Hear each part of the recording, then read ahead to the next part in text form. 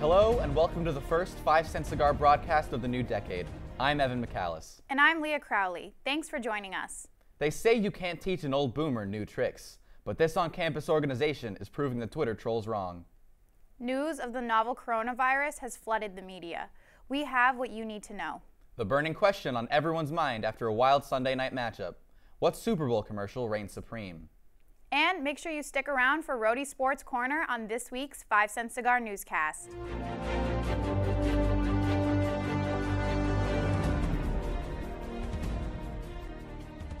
With 150 programs across the United States, the Osher Lifelong Learning Institute proves that you're never too old to learn. The program at URI is no exception, helping hundreds of people in the community stay active and engaged. OLLI's members are committed to fostering an environment that promotes open discussion, curiosity, and a joy for learning. Nathaniel Sandoval has the story. The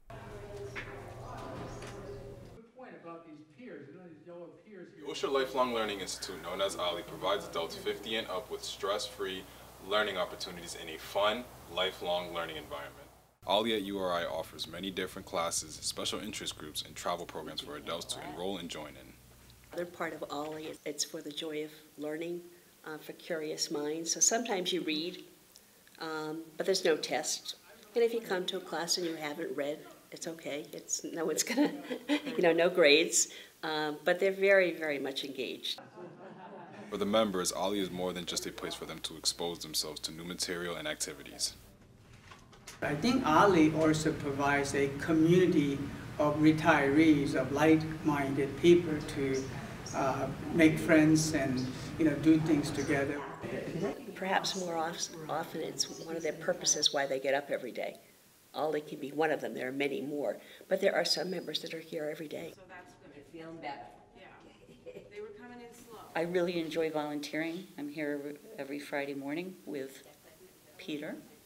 We have a really good time. Say something because I've got something going on or something I've got. I can't believe it.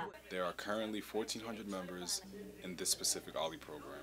There are over 150 programs all across the country. The university says think big, so does OLLI. Nathaniel Sandoval reporting from the Good 5-Cent Cigar Newscast. With a case reported in Boston, concerns have risen over the novel coronavirus. However, the university has taken many precautions to ensure the well-being of its students and faculty. I spoke with members of a newly established leadership team on how the outbreak is affecting URI's community. Being sick in the winter is not uncommon. So, excuse me, most of our community has what I have. They're clearing their throat, they have cough, they have stuffy nose, fever.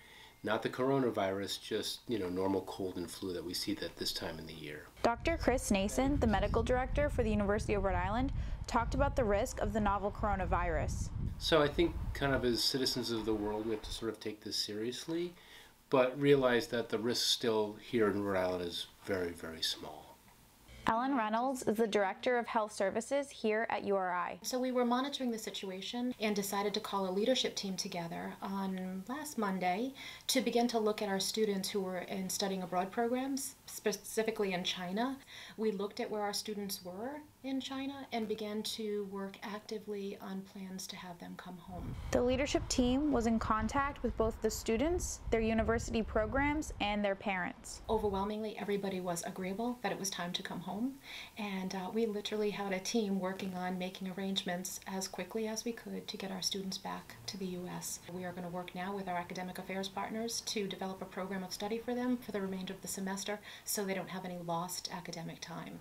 When the CDC raised the China travel advisory to a level 3, there were 7 URI students studying abroad in China.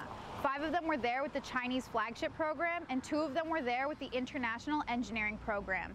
As of right now, 6 of them have returned home, and the 7th will be returning home by February 5th. Health Services is reaching out to each student upon return to the U.S.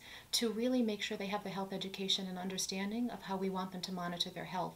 over the next 14 days. Health Services also reached out to URI students who are from China. Really, it was a supportive message about, we know that you probably or may have family or friends back in China that you're worried about. We sent out a list of our resources on this campus. So we wanted them to know that the health center and the counseling center and our psychological consultation center and others are available to help them if they're having difficulty with that. When it comes to getting sick, the coronavirus is not Health Services' main concern. Last week, I think we were up to beyond 6,000 deaths, in the United States from the flu. We want to cover coughs and sneezes. We want to, practice good hand washing if people haven't gotten their flu shot, because that's really our number one problem that we're seeing right now. They should get their flu shot. Flu shots are available at Health Services free of charge.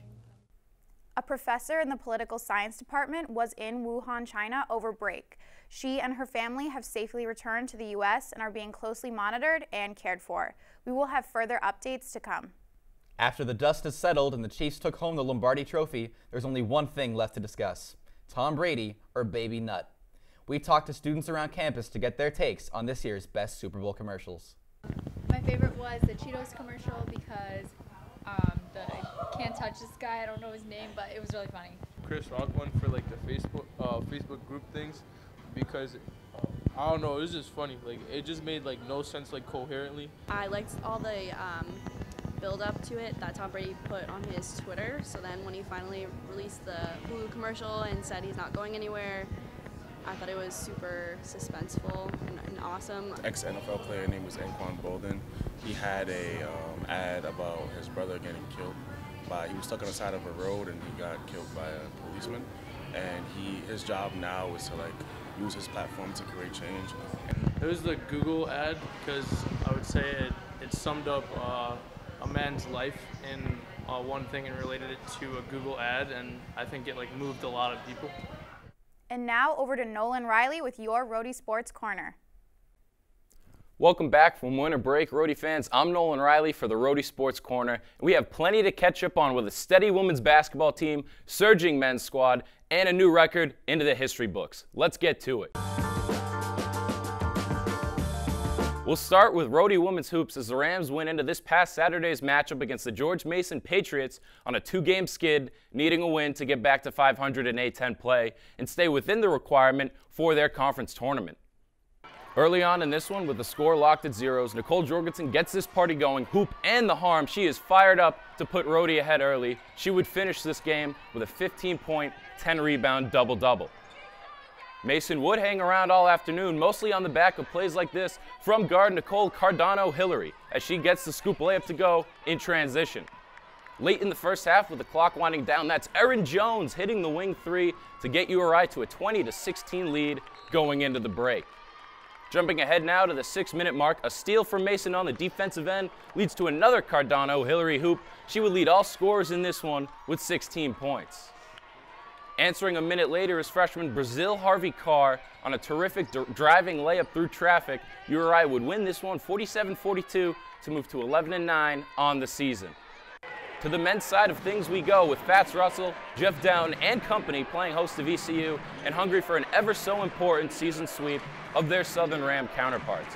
Early first quarter, Tyrese Martin gets URI their first lead in this one, hitting the corner three right in front of the VCU bench. Martin would tally 18 points for Rhody on Friday night.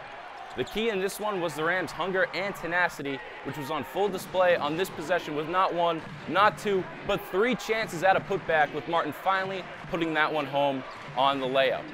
Late in the first half, and the Fats Russell experience has been on full display this season, with the junior guard providing plenty of highlights such as this one, with a vicious crossover, taking a bump, and getting the runner to fall to put URI up 47-22 with 1:30 to go in the first frame. Moving forward to just under 3 to go in the game, and the Rams up 12 after weathering what was one point a 20-3 VCU scoring run. Russell plays the role of creator this time, finding Martin again in the corner for the dagger three. Rams up 15. If that was the dagger, this was the exclamation point. The big fella Cyril Langevin throwing the hammer down on Marco Santos Silva, and the party is officially on in Kingston. Langevin would finish the game 1 rebound shy of a double-double, settling for an 11-point, 9-board effort instead. Fats would lead all scorers and get the curtain call as he had a massive 30-point performance, adding 16 at the charity stripe and also dropping 5 dimes as Rhody cruised to an 87-75 thumping over VCU. Moving on to Tuesday night's matchup against regional rival UMass, Rhody would again put their winning streak on the line, looking to make it 9 straight victories. Sophomore big man Jermaine Harris would get things going early for URI, getting the easy fast break opportunity in the early goings of this one.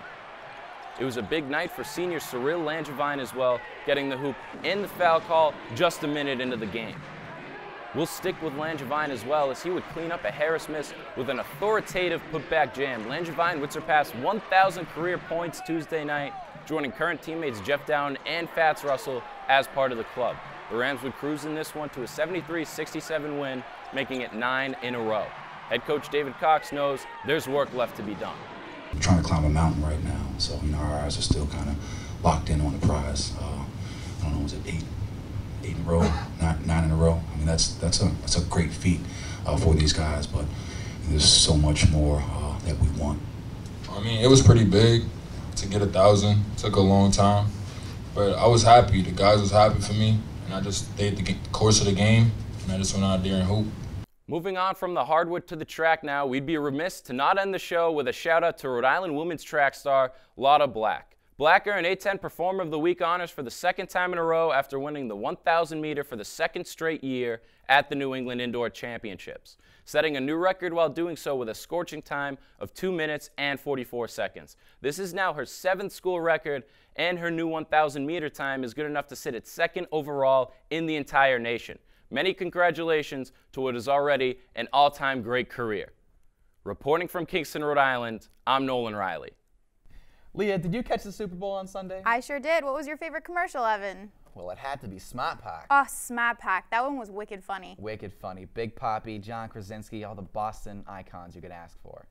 That's all we have for you today. Thanks for joining us this week here at the 5 Cent Cigar Newscast. And make sure to check us out on RhodyCigar.com and follow us on Twitter at RhodyCigar. Reporting from Kingston, Rhode Island, I'm Leah Crowley. And I'm Evan McCallis. We'll see you next time.